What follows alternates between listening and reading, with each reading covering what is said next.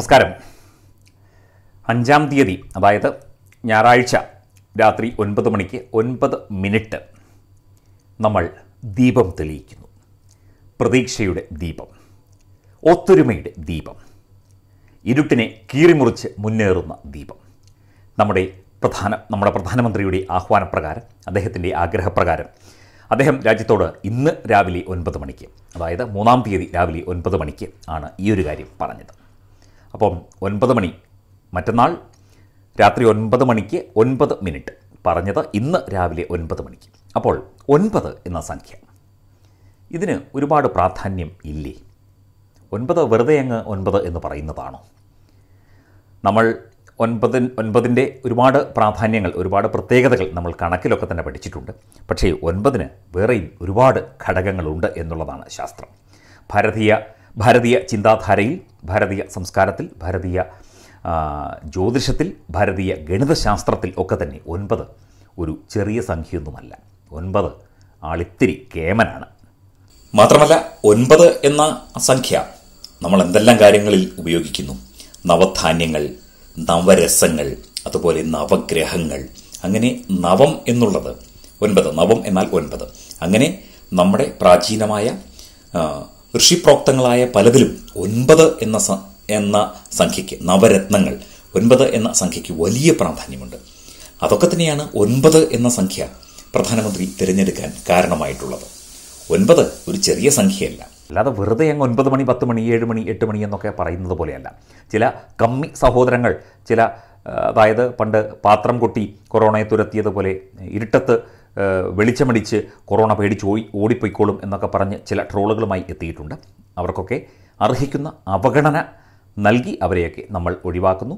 അവർക്കൊന്നും നമ്മുടെ ഒരു കൂട്ടായ്മയിലേക്ക് വരാനുള്ള യോഗ്യതയില്ല.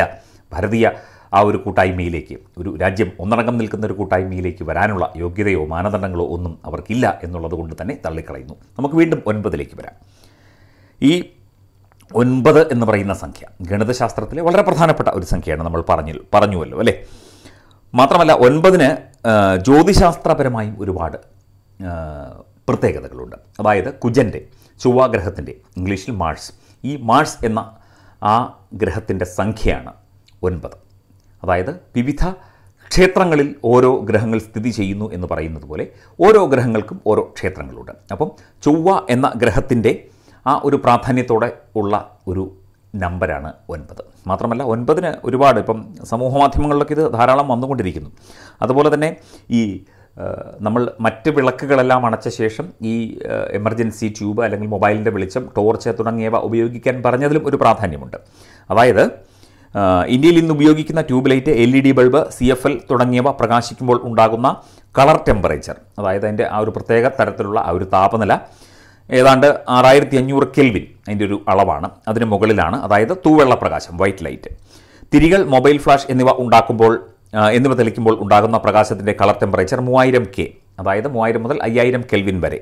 അതായത് സൂര്യപ്രകാശത്തിൻ്റെ കളർ ടെമ്പറേച്ചർ അതിനോട് ചേർത്ത് വയ്ക്കാവുന്ന രീതിയിലുള്ള ഒരു മഞ്ഞ പ്രകാശമാണ്. കുറച്ചുകൂടി ലളിതമായി പറഞ്ഞാൽ ഇത് ആ എനർജി ലെവലിനെ, ആ പ്രത്യേകമായ പോസിറ്റീവ് എനർജി ലെവലിനെ കൂടുതൽ പോസിറ്റീവ് എനർജി ഫിഗറാക്കി മാറ്റുന്ന രീതിയിലുള്ള പ്രകാശകിരണങ്ങളാണ്. കാരണം ഓരോ പ്രകാശത്തിനായാലും ശബ്ദത്തിനായാലും ഒക്കെ ആ തരംഗങ്ങൾക്കുമൊക്കെ ഒരു എനർജിയുണ്ട്. അപ്പം ഈ എനർജി ലോകം മുഴുവൻ അല്ലെങ്കിൽ ഇന്ത്യ മുഴുവൻ വ്യാപിക്കുന്ന രീതിയിലുള്ള ആ എനർജി റേഡിയേഷൻസായി, ആ രശ്മികളായി പുറത്തു വരുന്ന ഒരവസ്ഥയാണ് ഉണ്ടാകുന്നത്. നമ്മൾ 9ലേക്ക് വന്നാൽ, 9 നമ്മൾ നേരത്തെ പറഞ്ഞുവല്ലോ അല്ലേ? അതിൻ്റെ ഗണിതശാസ്ത്രപരമായ ഒരുപാട് കാര്യങ്ങളുണ്ട്.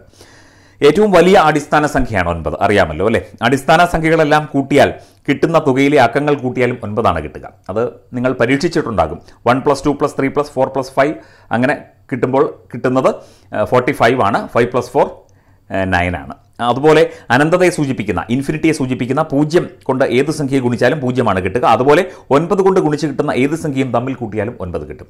ഉദാഹരണം 9 × 5 45, 45, 5 4 9. 9 × 4, 9 4 36, 6 3 9 ആണ്. അപ്പം അങ്ങനെ അതിലേക്ക് വന്നു കഴിഞ്ഞാലും 9-ന് ഒരുപാട് പ്രത്യേകതകളുണ്ട്. അതുപോലെ ശാസ്ത്രസത്യങ്ങളെ നാം ശാസ്ത്രീയമായി തന്നെ കാണേണ്ടതാണ് എന്നുള്ള കാര്യം ശാസ്ത്രീയമായി തന്നെ ഈ ഒരു ഗ്രഹത്തെയും ഈ ചൊവ്വാഗ്രഹത്തെയും ഗ്രഹത്തിൻ്റെ അക്കമായ 9-നെയും 9 എന്ന സംഖ്യയുടെ സവിശേഷതയും ഒക്കെ ചേർത്ത് വെച്ചുകൊണ്ടാണ് പ്രധാനമന്ത്രി ഈ 9 മണി എന്ന് പറഞ്ഞത്. ഇന്ന് രാവിലെ 9 മണിക്കായിരുന്നു അദ്ദേഹത്തിൻ്റെ അഭിസംബോധന. ഒപ്പം തന്നെ മറ്റന്നാൾ രാത്രി 9 മണിക്ക് 9 മിനിറ്റ് വീട്ടിലെ മറ്റ് പ്രകാശങ്ങളൊക്കെ അണച്ച് ഈ സാധാരണ മെഴുകുതിരി അല്ലെങ്കിൽ ദീപനാളം അല്ലെങ്കിൽ എമർജൻസി ലാമ്പ് അല്ലെങ്കിൽ ടോർച്ച് തുടങ്ങിയവ പ്രകാശിപ്പിച്ച് ആ പ്രതീക്ഷയുടെ കിരണം അതൊരു പോസിറ്റീവ് എനർജിയായി, പോസിറ്റീവ് വേവായി, പോസിറ്റീവ് തരംഗമായി അത് ഇന്ത്യയൊട്ടാകെ വ്യാപിപ്പിക്കണം എന്ന ആഹ്വാനമാണ് അദ്ദേഹം നൽകിയത്. അതിനെ ഈ രീതിയിൽ കൂടി അതിനെ നമുക്ക് വ്യാഖ്യാനിക്കേണ്ടതുണ്ട്. കാരണം ഒന്നും അറിയാതെ ചുമ്മാ ഒരു കാര്യം വിളിച്ചു പറയുന്ന ആളല്ല ഇന്ത്യയുടെ പ്രധാനമന്ത്രി. എല്ലാ കാര്യങ്ങളും മനസ്സിലാക്കി ശാസ്ത്രീയമായി അപഗ്രഥിച്ച് അതിൻ്റെ വിശേഷണങ്ങളും അതിൻ്റെ പ്രാചീനമായ അവസ്ഥയും പ്രാചീനമായ അതിൻ്റെ പ്രാധാന്യവും ഒക്കെ മനസ്സിലാക്കിക്കൊണ്ടാണ് അദ്ദേഹം ഇതൊക്കെ പറയുന്നത്.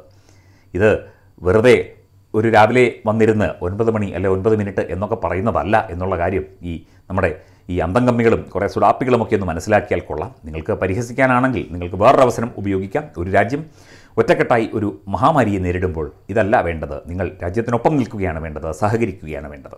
അതുമാത്രമേ പറയാനുള്ളൂ. അപ്പോൾ നമുക്ക് മറ്റന്നാൾ, അതായത് ഞായറാഴ്ച വൈകിട്ട് 9 മണിക്ക് 9 മിനിറ്റ് രാജ്യം പ്രകാശപൂരിതമാകട്ടെ, പ്രതീക്ഷയുടെ പ്രകാശം പരക്കട്ടെ. പ്രധാനമന്ത്രി പറഞ്ഞത് അദ്ദേഹത്തിനൊപ്പം നമ്മൾ നിൽക്കുന്നതുകൊണ്ടാണ് നമുക്ക് ഒറ്റക്കെട്ടായി നമുക്ക് ഈ രോഗത്തെ ഇത്രയെങ്കിലും നമുക്ക് ചേർത്ത് നിൽക്കാൻ സാധിക്കുന്നത്. അദ്ദേഹം പറഞ്ഞതുപോലെ ആരും ഒറ്റയ്ക്കല്ല, 135 കോടി ജനങ്ങളും ഒറ്റയ്ക്കല്ല, എല്ലാവരും ഒപ്പമുണ്ട്. ഈ പ്രതീക്ഷ കൈവിടാതെ നമുക്ക് ഈ രാജ്യത്തെ പ്രകാശപൂരിതമാക്കാം. വെബ് ഡെസ്ക് തത്വമൈ ന്യൂസ്.